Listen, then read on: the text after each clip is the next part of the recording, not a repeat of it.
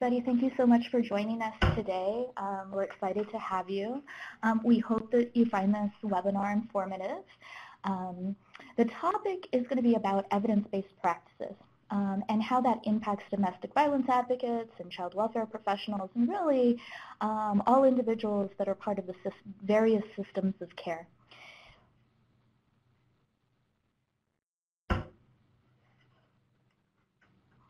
Before we really get started with the conversation, I'd love to hear who's in the room. So if you wouldn't mind taking a quick poll for me, it would really help me gauge my examples for you later in the conversation.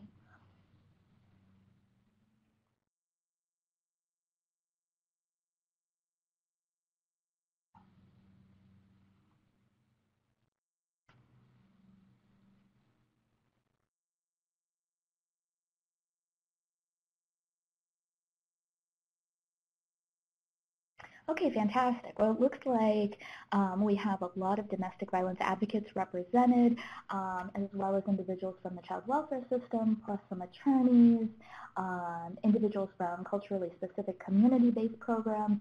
We love when you join us. Healthcare profession, faith-based, mental health professionals, fantastic. So I hope that you find this conversation interesting. And please feel free to chime in into the chat box when you have a question. The plan for today is really to discuss three main things. It's really to dissect the difference between practice-based evidence and evidence-based practice. I'm really going to rely heavily on the former of those, but it's important to disentangle those two topics. And then also talk about why both of them are very important to both fields, child welfare and domestic violence. We're going to be, I'm going to be giving you some examples of common practices. I looked for practices that really kind of hover between child welfare and domestic violence so that they would be applicable to all individuals participating, but we really can have several conversations about the practices and treatments that are out there and available to DV survivors and their children.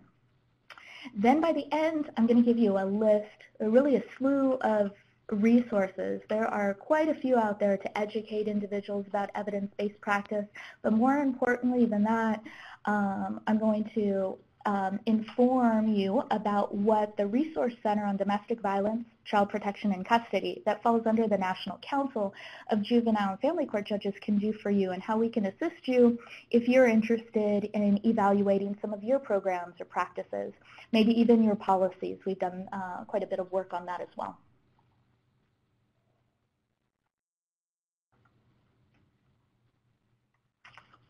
Forgive me, my computer's a little slow. All right, I was hoping you'd answer one more question for me. I'd like to have a better understanding of how often you discuss evidence-based practices or programs within your own organization. How often is this a topic in staff meetings or when you go out in the community and when you're serving community members or working with other organizations?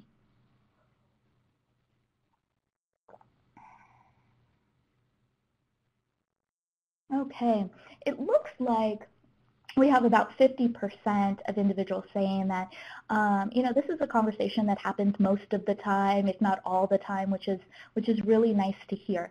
I hope that the information that I provide to you isn't redundant to information that you're already aware of.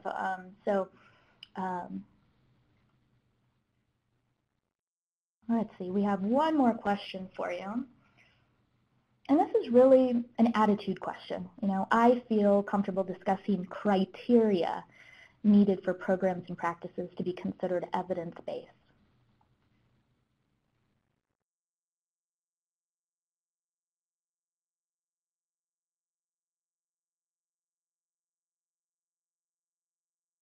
Wow, fantastic. Okay, so about 80%, maybe, you know, actually about 86% of you are agreeing with that statement or strongly agreeing. So that's very good to hear.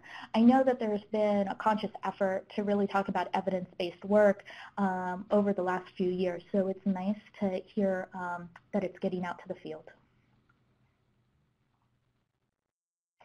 All right, so very quickly, I wanted to provide you with some definitions and some examples. The difference between evidence-based practice and practice-based evidence. Sometimes we don't talk about practice-based evidence enough. Our focus really is on EBPs. But what is practice-based evidence? Is when a practitioner or a professional out in the field really uses their skills, their experience, and their expertise to make decisions about how to respond to their client and their client's needs. It's really informed by contextual information, right? So these individuals really have one-on-one contact with their clients. They have a better understanding of what they're going through, their situation, possibly the traumas, various traumas that they've experienced, and even their environment in which they live, and those who are available to support them, right? So that's all valuable information. Sometimes what's lacking in practice-based evidence is actual data to show that a practitioner or professional made a certain decision, moved forward with that decision on how to serve their client, and then that's sort of where we lose the information. Was their next step effective or not? So that's why EBPs are so important. They emphasize the importance of evaluation to determine effectiveness in anything you do. When you see evaluated, think data, right? There's some type of data. It can be qualitative data, it can be quantitative data, but it was collected in some type of systematic form so that you really can have a gauge as to whether your efforts are working or whether they aren't.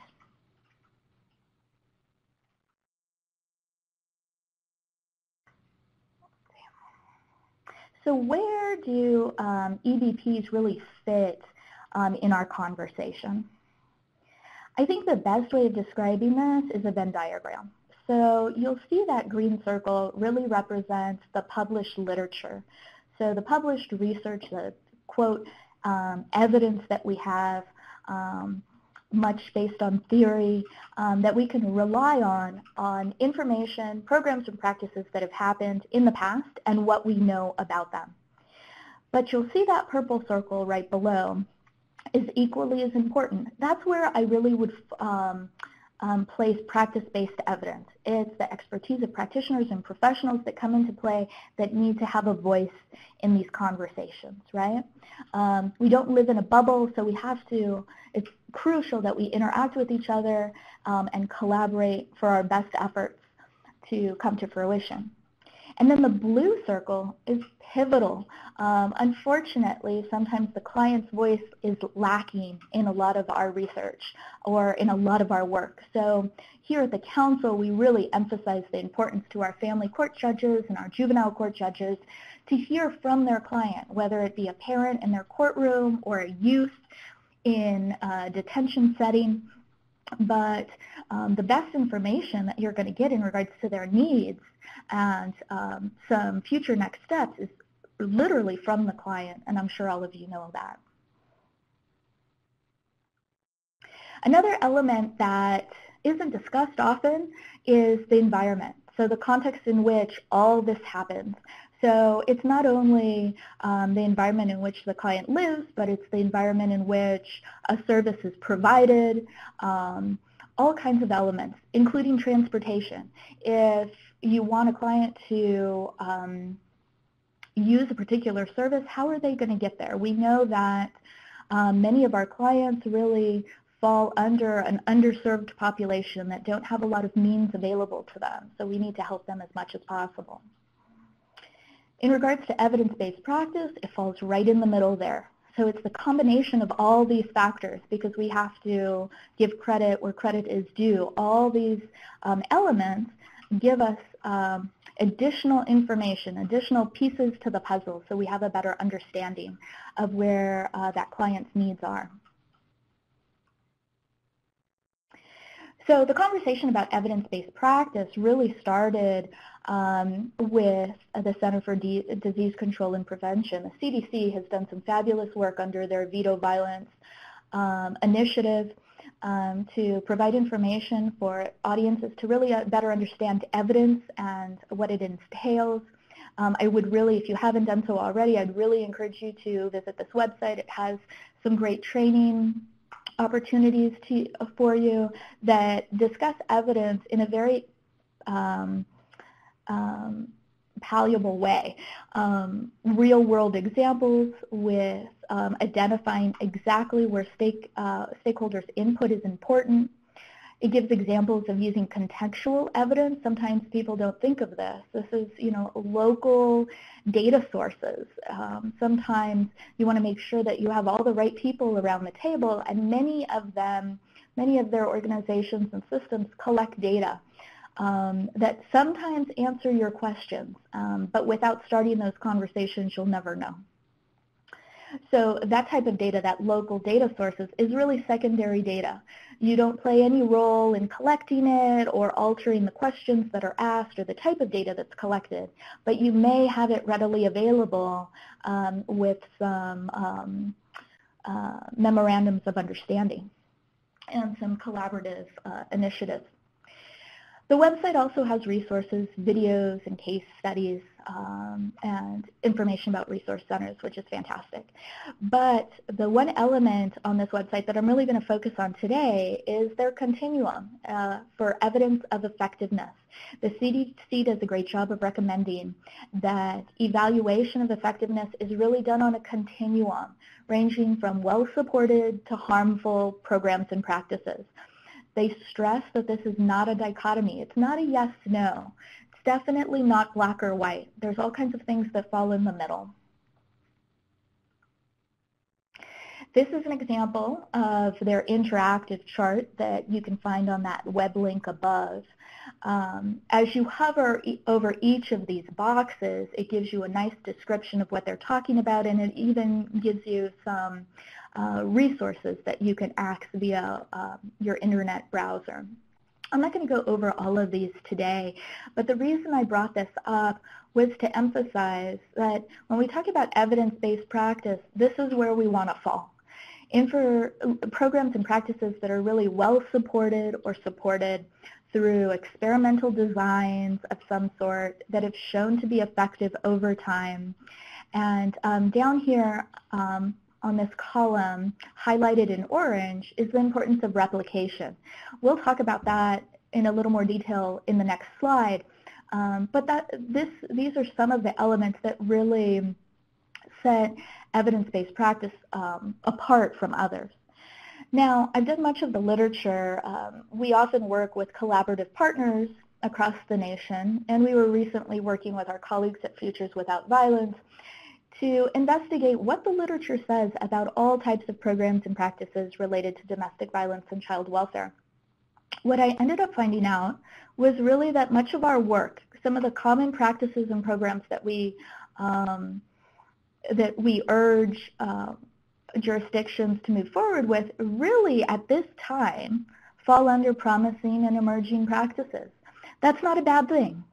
It means that we are working our way towards evidence-based practice, which is extremely important. We are conducting maybe non-experimental designs. We have single group designs. We're doing a lot of exploratory work to see what programs and practices may be effective. This finding really isn't surprising. We've really started the conversation about the intersection between domestic violence and child welfare about 20 years ago. At that time, the conversation about the importance of data really hadn't begun yet. It's been in more recent years. So it's not surprising to really find the state of the literature under this middle section. And like I said earlier, it's not a bad thing. We're moving in the right direction. What we want to be concerned with is this last section. Programs and practices that have either been shown to be unsupported, so we really don't know if they're positive or negative, or those that have actually harmful effects. We want to be careful that these types of programs are evaluated quickly and monitored, and we discontinue use of them. Or if we really question the results, we replicate just to double check our data. But we definitely don't want to be in this last column. We're leaning more towards promising and emerging, and hopefully in the very near future supported and well supported. This is another diagram we've created for you just to show that the plan here is to move up, just like I stated earlier. And what we're really finding is that we fall somewhere from emerging to well-supported in the literature right now, depending on what type of program or practice you're talking about. What's really important about this particular slide is that emerging, promising, supported, and well-supported, those four categories have one commonality. There is some discussion of theory as the organization moves forward with their program or practice. Now you may be saying, well, what exactly is a theory? A theory is formulated to explain or predict or understand a particular phenomenon. What we want to limit with our programs and practice is that we move forward based on assumptions, right, without any support. So we really depend on the literature to give us some direction to start with. Now you'll note that well-supported literature has an experimental design and has some replication attached to that. We'll speak more about that in a minute. And you'll note that supported work has an empirical evidence attached to that. We'll talk about that as well, but sort of in summary, what that means is that you go into the process with some type of hypothesis, that you have an idea of what your outcome is going to be and what it's going to look like.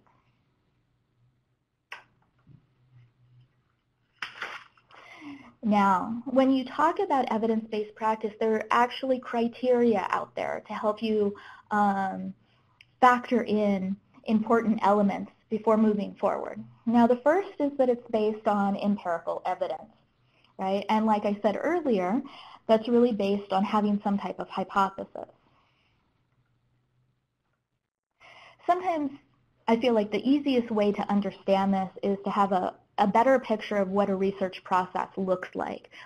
And what's important to note is when you're talking about research or evaluation, the process looks very similar. I mean, there's some distinct differences, but I tried to simplify the process for you here.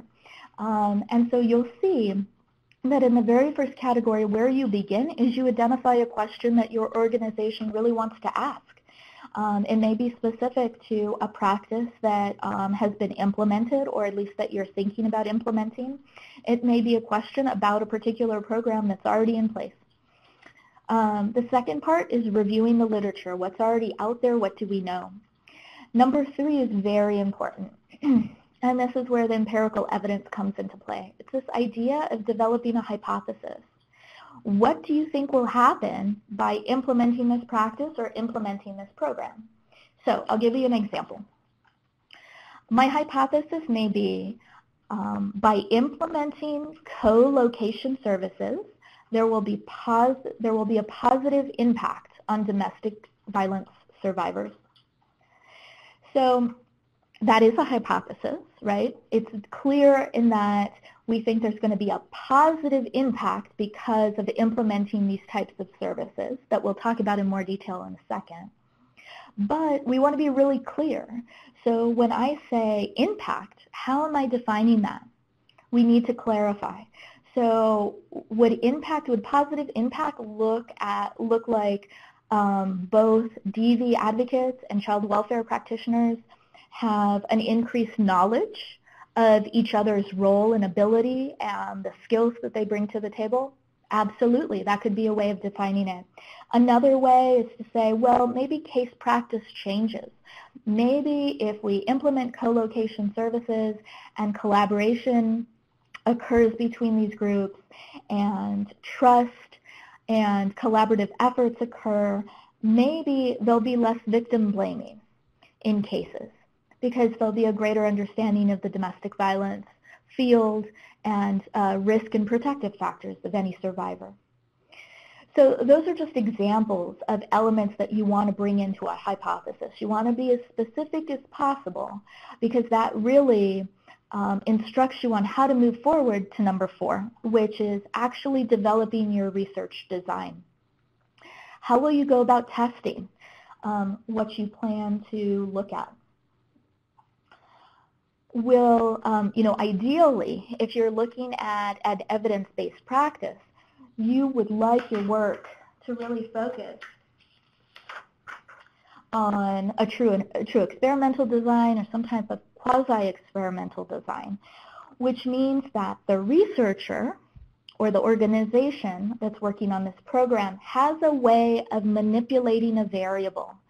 And so what that could look like is you may implement a service or a program, but you may not have it available to all your survivors or all your clients. So half of the group gets the program and the other group may get some other type of program or may not get anything at all. But at least you have a comparison group. And that really falls into number 2 about the criteria for evidence-based practices. It has to do with experimental design and this idea of random assignment. So anybody who comes into the office has an equal chance of being selected. They have an equal chance of being in one of those groups, either the group that's receiving the treatment or a control group, but part of the process. Sections 5 and 6 as part of the research process really focus on data collection, who's going to help you collect it, how are you going to analyze it, and how are you going to share your findings with others. It's really important that that information gets spread not only to your internal staff and the organization, but there's probably some collaborative partners that are really interested in that information as well.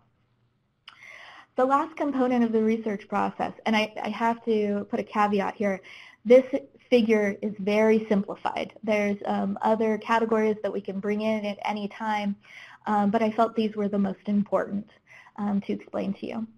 So number 7 is this idea of replication. What's important is that your findings are replicated across locations. So in more than one setting, in more than one jurisdiction, ideally in more than one state, with very limited change to the program.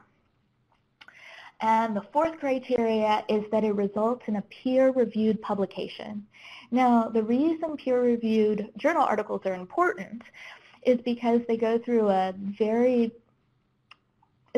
extra level of scrutiny. They bring in experts who really know the content in which you wrote about, can review it independently. It's usually a blind process, which means that the person who's reviewing your publication doesn't know you're attached to it. Your name and affiliation are removed so that it eliminates any type of bias when making a recommendation as to whether the publication should be published or not. Some more information about this general research process as it relates to evidence-based practice can be found on our website, and the link is provided down below there. Those are free webinars that have taken place in the past but have been recorded for you. So why is it important to measure the effectiveness on a continuum? So what we've learned is the literature on evidence-based practice, while it's growing, and it definitely has grown over the last decade, it's still quite limited. And I'll give you some examples of that in a minute. Our gold standard of evaluation is still that it results in an evidence-based practice, right? And that's, of course, ideal. But we need to acknowledge that the fields of domestic violence and child welfare, as well as other systems, often lack resources and funding and time to support these types of efforts. So measuring effectiveness can be quite challenging.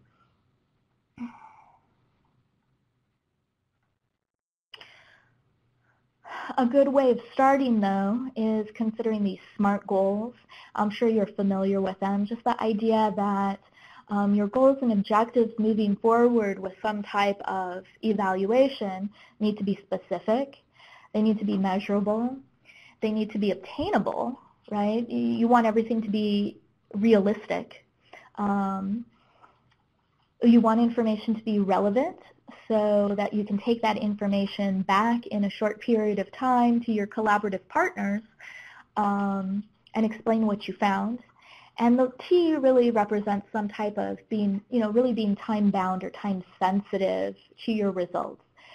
When I work with courts across the nation, I really encourage them to make 3 types of goals or objectives. One is a short-term goal, something that is completely doable, say within 3 to 4 months.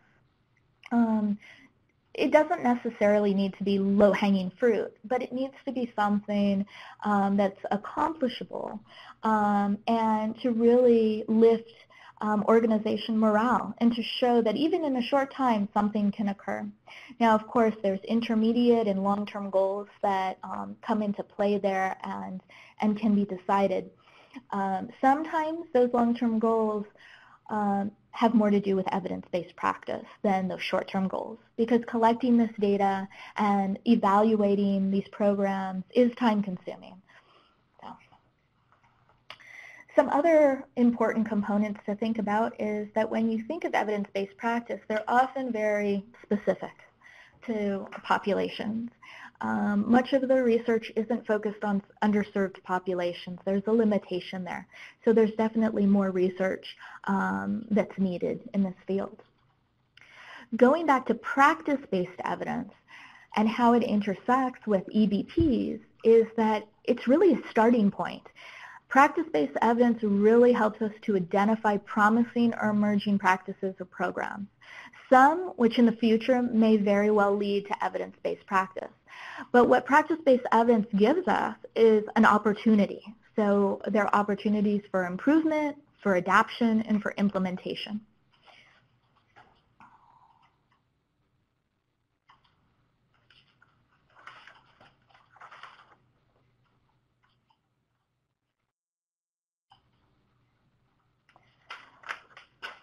Oh, I apologize. I think I skipped. Forgive me, I skipped a slide. So one of the resources that I wanted to make you aware of is a publication that actually came out of the National Council. It's titled Moving Toward Evidence-Based Practices. It's a publication that's available through our website or a hard copy via an email to us. The goal of this publication is really to help programs identify where they are in the process, to document their empirical evidence to support the effectiveness of their efforts. The guide is really meant to be informative. It's to help you determine your current readiness to evaluate your program and practice.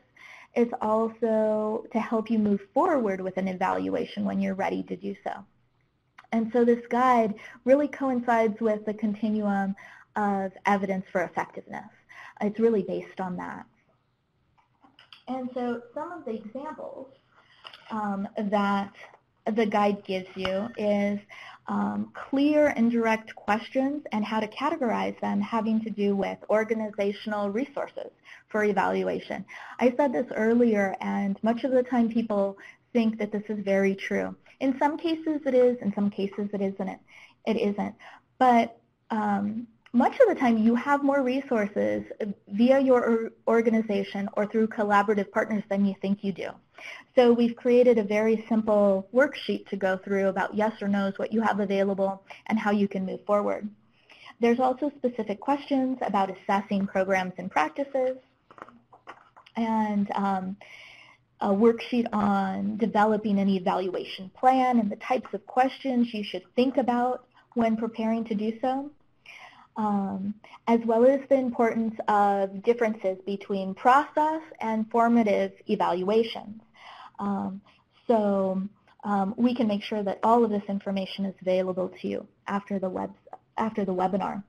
And another thing I want to highlight is that once you review this guide, council staff is available to you to help you move through the process. We're a training and technical assistance provider that can talk you through this via conference calls or site visits. So it's just something to keep in mind. So when we're thinking about evidence-based practice, what do common practices look like, and what does the literature tell us? So a guide that came out through the National Council a couple decades ago it's commonly known as the Green Book, Effective Interventions in Domestic and Child Domestic Violence and Child Maltreatment Cases. It's really a guide for policy and practices. What this publication really promotes, and I'm sure that many of you are familiar with it, is this need to strengthen an understanding and capacity among individuals who are serving families who have experienced both of these issues, both domestic violence and child maltreatment. What I chose to do is give you some examples about some cross-system collaboration that was really key to the conversation in the Green Book and heavily promoted. So these are contemporary examples of what cross-system collaboration may look like. We'll be talking about co-location services, multidisciplinary teams, and coordinated community responses. So co-location services, I'm sure that many of you are familiar with this. It's really the idea that a domestic violence advocate and child protective service staff are both housed in the same office. We know that the literature has told us for some time that the intersection between domestic violence and child maltreatment, the co-occurrence there, is quite high. Literature suggests that it can range anywhere from 30% to 60%. So it makes a lot of sense for us to want to have domestic violence advocates and child protective service professionals chatting with one another on a consistent and regular basis. So really the goal or objective of co-location services is for DV advocates to be readily available to assist CPS staff when a case comes through that involves domestic violence. So what does the literature tell us? Some interesting work is being done out of New York, for example. They collected some data on the effectiveness of co-location services. The literature, the peer-reviewed literature, is actually quite limited on this topic, which I was surprised by. But there were some interesting findings out of the Center for Human Resources research. And they're attached to SUNY in New York. So they examined the impact, the actual impact of co-locating these professionals in one office.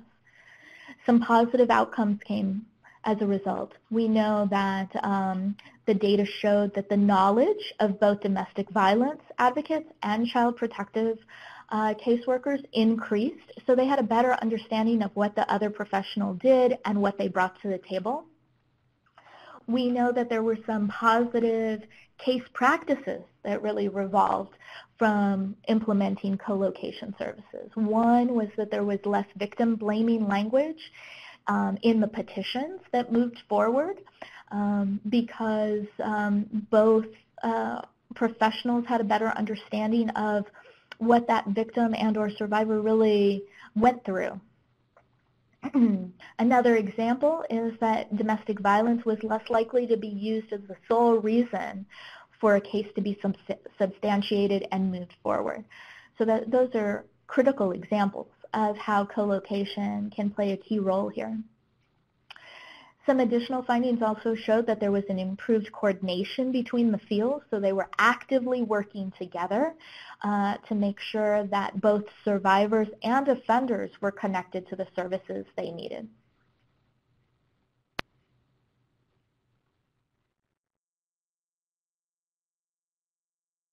Let's talk a little bit about multidisciplinary teams. I would imagine that many of you are familiar with co-location services, but also familiar with multidisciplinary teams. In brief, what they are groups of professionals from really varied fields that work together to provide comprehensive services to their clients. So these individuals really work together to decide on the next steps for their clients. Regardless of what door they come into. So regardless of whether they're being assisted by CPS or DV advocates or other collaborative partners. So what we know about multidisciplinary teams is that they typically meet on a regular basis, usually weekly or every other week. They have a set group of individuals that come into play, and they're working on individual cases specifically to move those forward. An example that comes to mind is we worked with several jurisdictions that have really wanted to focus on dual status youth. And those are individuals that fall into the child welfare system, but also fall under the juvenile justice system. So they kind of hover within both of those systems. And so we've worked with many family courts and juvenile justice courts to gather data and to help them build multidisciplinary teams that bring all the key players to the table. In that example, we may have CPS, probation, mental health professionals, court-appointed special advocates, school representatives, parents and kids all at the table as part of this. But let's talk a little bit about what the research says about the impact of multidisciplinary teams. Now, what we found was that there was limited research that really focused on domestic violence and child welfare. So this was, example number one, focused on a multidisciplinary team that really focused on child abuse and detecting whether or not abuse occurred within referrals. It was a hospital-based setting, and there were some positive outcomes that came out of this literature. What they showed was as many as 7% of cases referred to this special MDT were classified as non-abusive. And so what does that tell us? It tells us that the referral to this MDT really eliminated a false positive of abuse. And the MDT did two things. One, it eliminated time and costs associated with Child Protective Services and the investigations that are attached to that. And that it also prevented removing a child from his or her home in these incidences, which is fantastic because we know of the traumas and the negative consequences attached to children that are even introduced to our systems of care.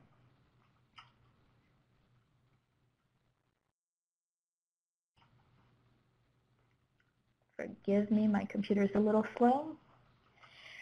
The second example is a completely separate study. They looked at, they really examined the communication of multidisciplinary team members who were attached to child advocacy centers. What was unique about this particular study was that they were using a web-based information system, so an internet-based tracking system that anybody who was part of the MDT had access to. A positive outcome of this was that they saw that MDT members definitely saved time retrieving case information because they were going to a centralized database. So they saw some positive results of really everyone gathering the same type of information and having one source of that information, regardless of what role you fell on that team. One limitation that they acknowledged in this study, however, was that only certain members of the multidisciplinary team were able to enter the information into the system.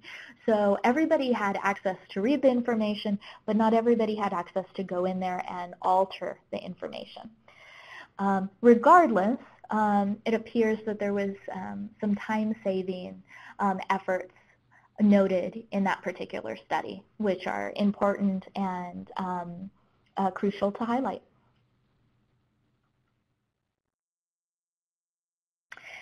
The last set of literature that we're going to talk about today is coordinated community responses.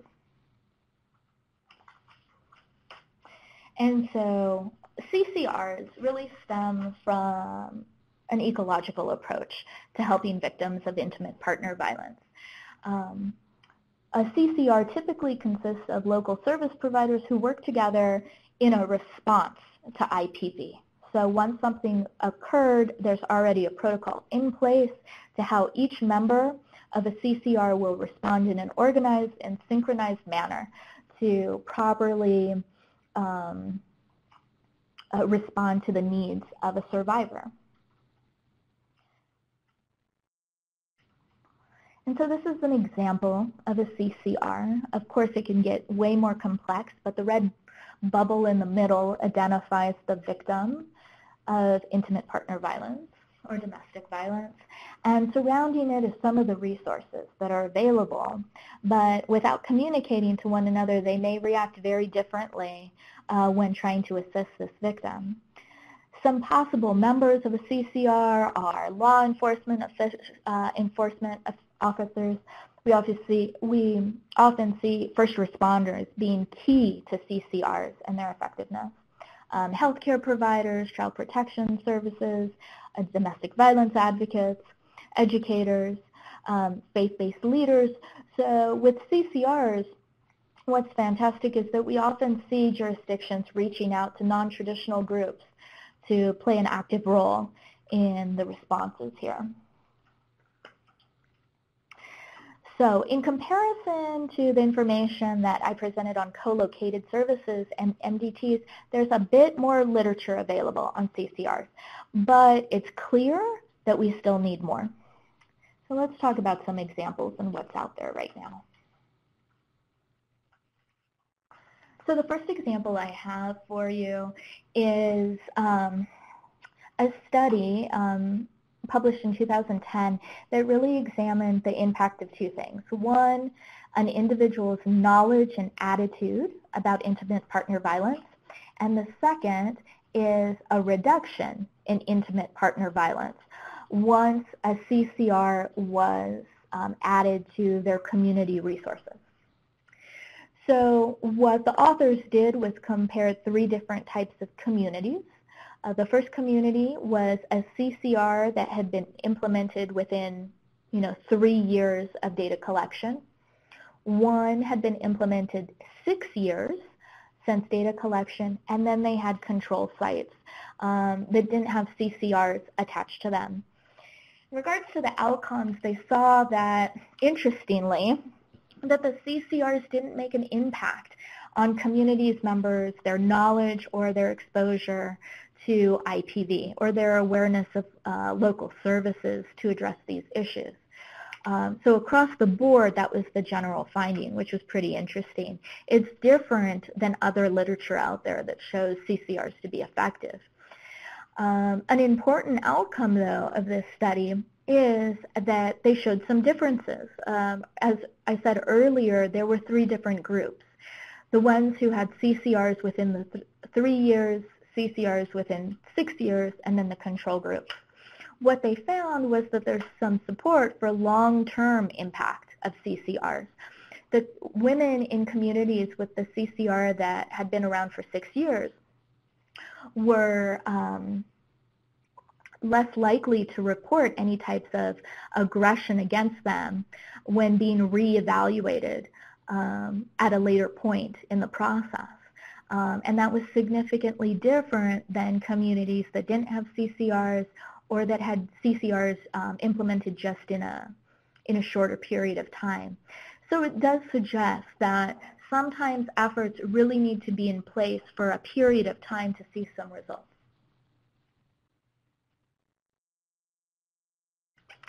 Another study that I wanted to highlight came out in 2014, and what this really was a review of the literature.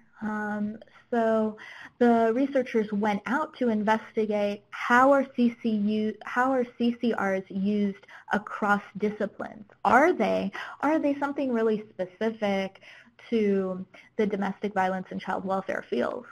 What the findings showed us is that they are being implemented, but there isn't much literature out for other fields. So there's significantly more literature on the benefits of CCRs when you're coming from an advocacy perspective or a counseling perspective, and the importance of everybody around the table really being on the same page to best serve their client. But when you look at fields like criminal justice or child services alone, maybe healthcare or vocational and education fields, the literature was very limited. So like our conversation about co-location services and MDTs, what we know here is that we need to examine our programs and practices more. We're really in our infancy in understanding what works and what doesn't work. So that really leads us to our next question. If you are attached to an organization who's interested in evaluating your programs, practices, or policies, there are groups in the community that can help, and the National Council is definitely one of them. I wanted to provide you with some resources, so you'll find that on the left, in the left column. These are some great resources just to get you started. Through the CDC, they've put an eval action, a page up that is interactive. It can clarify some myths out there about evaluation and give you direction about how to move forward. Like I said earlier, the Resource Center on Domestic Violence, Child Protection, and Custody is also available. We have staff here that are trained in research and evaluation and can help you from start to finish on some of these practices. And then there's some great work being done by our colleagues at the National Resource on Domestic Violence. The Domestic Violence Evidence-Based Program has some wonderful literature reviews that I encourage that you access, as well as some templates on how to move forward with an evaluation. And then that last component is through Casa de Esperanza, so the National Latino Network, with their focus on healthy families and communities, really focused on developing a toolkit with assistance from their local collaborative partners. And so they played a great hand in developing the resources that are available to underserved populations. The next column to your right is some example of registries that are available that you can go to get a better handle on evidence-based programs that are already being critiqued and published. I'm a huge fan of the California Evidence-Based Clearinghouse for Child Welfare. It does have some domestic violence programs and practices listed, but of course the focus tends to be child welfare. But it tells you every step of the process in regards to sort of on their continuum of effectiveness where programs like the Duluth model fall, for example, and what type of literature is out there on those types of programs. SAMHSA also has a registry for evidence-based programs and practices that's listed there. There's the Center for Study and Prevention of Violence. And then NIJ has crime solutions that also list different types of treatments that are readily available. And all of these registries are really focused on highlighting evidence-based practice and promoting these efforts to have them move forward.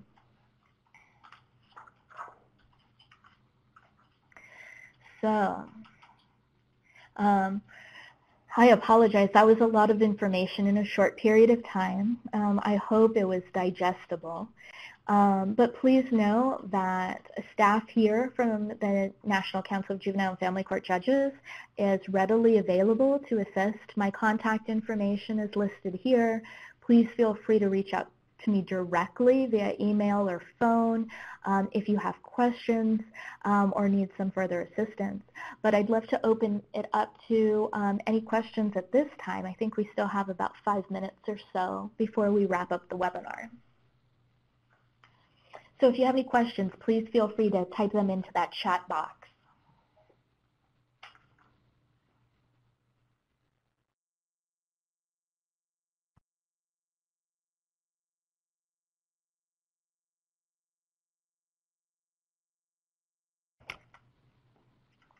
We see a few people typing. Yeah, so one of the primary questions that we are always asked is, will we have access to this PowerPoint afterwards? Yes. Alicia will, well actually the PowerPoint is available under materials right now. It's the box directly under the chat box, and you can click on that and download it immediately. If you'd like to hear a copy of this recording, that's going to be made available probably later in the week and Alicia tends to send that out via email to everybody who's registered for this webinar. I don't see any other questions coming through at this time. So I look forward to hearing from you directly. Please, I really encourage all of you to reach out to the National Council. We're a great resource that's free and readily available to all of you. I'm going to turn it over to Alicia for some closing remarks. All right, thank you all for joining us today. We'll wait just a couple more minutes and keep the room open in case more people have questions. But I did want to direct you to the evaluation. The link is in the web link box just below the PowerPoint. Let us know how we did today, what we can include in future webinars, and you will also have an opportunity at the evaluation link to request a certificate of attendance for today's event.